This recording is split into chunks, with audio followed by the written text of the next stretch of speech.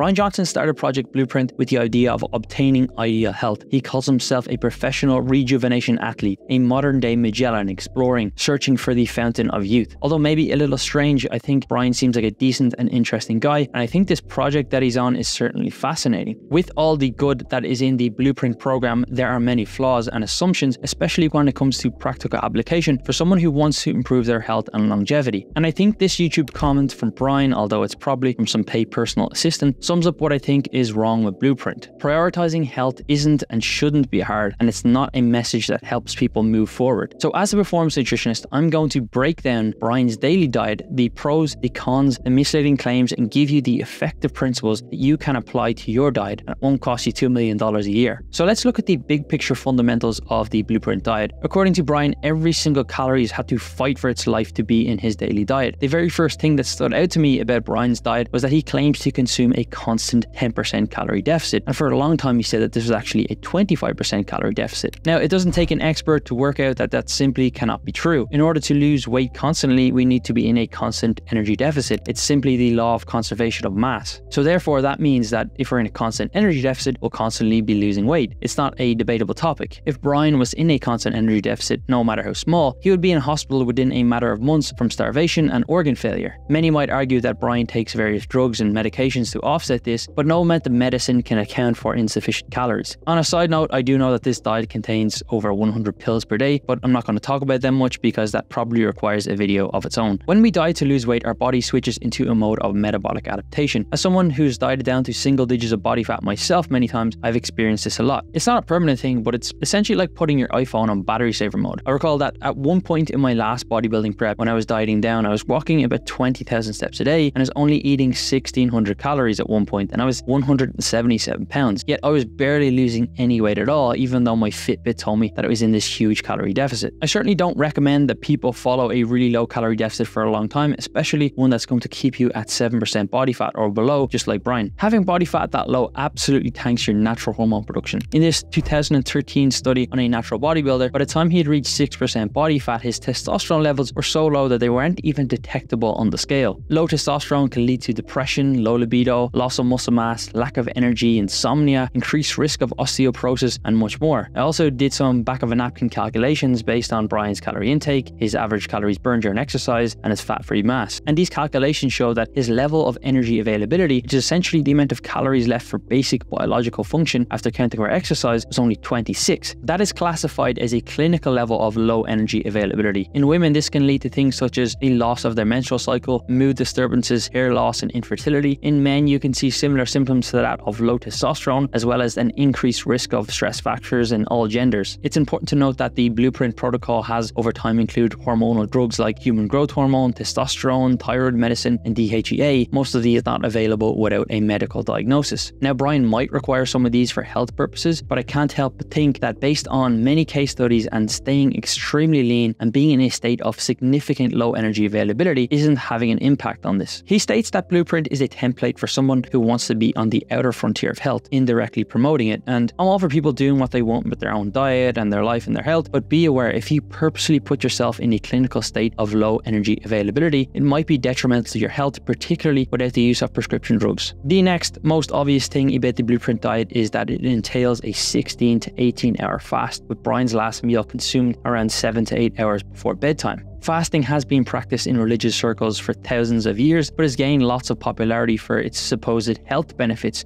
Bryan's particular method for fasting is intermittent fasting or time-restricted feeding. I think this actually can be beneficial for some individuals. In some people, fasting can help control overall calorie intake or help you stay in a calorie deficit. This meta-analysis showed that there was no difference between intermittent fasting and normal constant calorie restriction on weight loss, and we see similar results from this 2018 meta-analysis looking at various forms of fasting, which showed no additional benefits in weight loss or cardiometabolic health compared to continuous energy restriction. It does appear that in animals, caloric restriction sometimes does increase lifespan, but this isn't practically feasible for humans, and it could lead to those negative side effects that we talked about before. In terms of living longer, there is no research in humans to say that different forms of fasting improves lifespan, but we can't completely rule it out either. I personally err on the side of caution rather than recommending that people do it specifically for this reason. With that said, restricting your food intake in the evening is potentially beneficial for metabolic health, particularly with those who have obesity or metabolic dysregulation. Essentially, you want your body to be doing the bulk of digesting and processing food when you're awake in line with your circadian rhythm. Our body clocks, including our digestive system, are made to work in tandem with each other, and a misalignment of these has shown to cause unfavorable effects on blood sugar control. According to Dr. Sachin Panda, who's an expert in sleep and metabolic health, we should aim to have our last meal about 2 to 3 hours before bed and fit all of our meals into an 8 to 10 hour window. So I think we can definitely take some lessons from Bryan's feeding window. However, the 7 to 8 hour cutoff before bed is probably overkill for most people, and it doesn't seem to be based on any literature that I've found, but I guess that will come down to personal preference and response. Now, Bryan consumes a vegan diet by choice, and although this will trigger some people, a diet that is low or void of red meat and processed meat is associated with lower risk of certain types of cancer, particularly colorectal cancers. For context, I personally do eat both of them from time to time, and I'm willing to deal with that marginal increased risk. It is not debatable that a diet that is high in fruit and vegetables is associated with better health outcomes. Simply, the more you eat, the better. I have talked about this before in previous videos, and Bryan consumes a lot of them, about 2.5 pounds or 1 kilo or 10 servings of fruit and vegetable each day. This is quite a lot, but it's not an insane amount for someone who's a vegan. Now, I can fully get on board with the message of eating more fruits and vegetables. They provide both lots of essential and non-essential beneficial nutrients, including fiber, antioxidants, and phytochemicals. Personally, I don't think it makes any sense for me to talk about each ingredient in each meal because we eat nutrients in a food matrix. It's impossible to say how one specific nutrient in one food affects our body independent of its interactions with the other foods in our diet. Therefore, research looking into diet and health, we typically look at patterns rather than specific foods. The Blueprint diet overall consists of super veggie in the morning and nutty pudding in the afternoon, and a rotation of various salads as the last meal. And overall, I think it is a really good balance of nutrients. There's a high amount of a variety of plants, as I already mentioned. Saturated fats are quite low, which in high amounts impact LDL cholesterol, and there's adequate amount of protein. But the idea that this specific combination of foods in nutty pudding or any of the other meals is superior or best for health is not based on anything other than personal opinion. Suggesting that specific combinations is based on science and can be extrapolated to others who want to get the same results is simply misleading. Although I truly do think that this is a good dietary pattern, there's nothing magic about the specifics. I know that Bryan just logs what he eats and he does what works for him, but you only have to look on YouTube or other blogs to see that people are copying the protocol down to a T. But that's not a surprise because Bryan promotes this diet as the optimal way to improve longevity. Although not explicitly stated, there is a general sense from reading the Blueprint that foods such as pizza or donuts are completely off limits and are considered self-harm or self-destructive. There's no mention of how we can derive enjoyment from food and how that can impact our mental well-being and in turn overall health. While I personally do recommend people consume a balanced diet, balance means that there's a little bit of the things that you do enjoy as well as all the good food. As a nutritionist and a coach, I would be much more concerned about someone's psychological well-being if they got stressed about eating an unhealthy meal from time to time than I would be about the effects of that meal on their body. Obsession with eating clean all the time is a medical condition known as orthorexia nervosa. There are also some strange or outlandish claims made with regards to this diet. In a Vice interview, Bryan claimed that he consumed 10 times the amount of fiber as the average American. That would be equal to about 150 grams per day, but from simply looking at the diet, it's clear that he probably only gets about 1/3 of that. Recently, Bryan also started to push his olive oil product, which on his website states that it's better than resveratrol, which to be honest isn't that hard because it was proven as a pretty useless dietary supplement many years ago. And while extra virgin olive oil does have a higher polyphenol content than more refined forms, something just doesn't sit right with me when someone claims to have the unique answer and is also selling you the solution, but I'm sure his oil is fine. If you're in a state of health that you're currently not happy with, you would be shocked with how much you could improve your overall health or get 95% of what Bryan Johnson has by maintaining a healthy body fat, increasing your cardio, lifting more weights, eating more plants, drinking less alcohol, and improving your sleep. And that's the level of specificity that you need. If you're not doubling down on these things and focusing on what types of mushrooms you should be putting in your super veggie, then you're really stepping over dollars to pick up pennies. There are aspects of the overall Blueprint that I disagree with. Things like promoting increased screening and testing such as MRIs, which can actually lead to worse health outcomes. Dr. Rohan Francis from the channel Midlife Crisis has really created an excellent video on this topic if you're interested. I also don't agree with the absolute claims made by the program and the implied idea that the specifics of the program are what get the results rather than the overarching principles. That there is something magic about nutty pudding or super veggie compared to any other diet with similar levels of plants. Or the notion that this is somehow adding to the science and not just a cool, interesting experiment. There are many more, but that might be a video for another day. With all that said, there are much worse practices being promoted by health influencers out there. Think of people like the Liver King or Carnivore MD. The Blueprint diet is in general something that most people can learn from, and here are the takeaways you can apply to improve your health. Number 1, eat more fruits and vegetables as much as you possibly can. Number 2, focus on whole, minimally processed foods. Number 3, reduce your saturated fat consumption, particularly from animal sources. Number 4, be mindful of the food that you eat and have a plan. Number 5, less red meat and processed meat is probably going to be beneficial for most people, although moderation is fine. Number 6, try and keep your meal times regular with minimal food before bed. And finally, my addition is to make sure that you're eating enough calories. Sure, an energy deficit is fine in order to get to your ideal weight, but less isn't always better. I want to go back to the message that I shared earlier. Prioritizing health isn't and shouldn't be hard. We can get so caught up in trying to find the optimal approach that our own perfectionism stops us from actually doing anything, because if we completely avoid it, then we don't have to face up to our unrealistic standards. In fact, this is the exact topic that I'm researching right now in my PhD. If you want some practical advice on achieving the 80-20 of optimal health and fitness, I encourage you to check out the free course that I have linked below. And if you found this helpful or have any questions, let me know in the comments, and if you enjoyed the video, you might like this one that I made on Element.